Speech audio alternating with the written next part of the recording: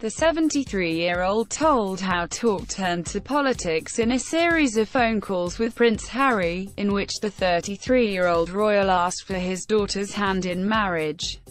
Speaking in his first TV interview, Mr. Markle told ITV's Good Morning Britain presenters Piers Morgan and Susanna Reid how the pair disagreed when speaking about Republican firebrand leader Me Trump. He said, "Our conversation was I was complaining about not liking Donald Trump. He said, give Donald Trump a chance. I sort of disagreed with that." He said of the prince, "We are yet to see each other face to face, but we've had interesting conversations over the phone. He's an interesting guy. We've talked a few times about Brexit and Donald Trump." Mr. Markle also revealed how Prince Harry could be open to the experiment of Brexit as he discussed the UK's decision to leave the EU with his son-in-law.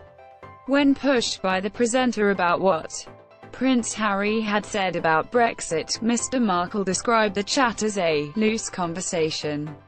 The Duchess of Sussex's father said that the pair had a loose conversation about something.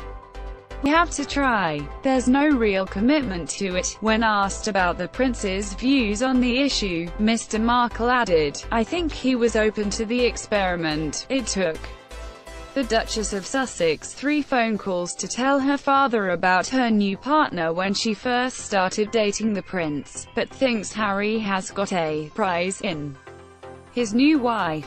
He told Good Morning Britain, "The first phone calls were, 'Dad, I have a new boyfriend'. The next was, 'He's British'. Eventually, the third call was, 'He's a prince', and at that point she said, 'It's Harry, she's a prize for him.'" Mr. Markle also revealed the shock warning he gave to Prince Harry when the 33-year-old asked for permission to marry his daughter, Meghan Markle. He said, "Harry asked for her hand on the phone and I said, 'You are a gentleman, promise me you will never raise your hand against my daughter and of course I will grant you my permission.'"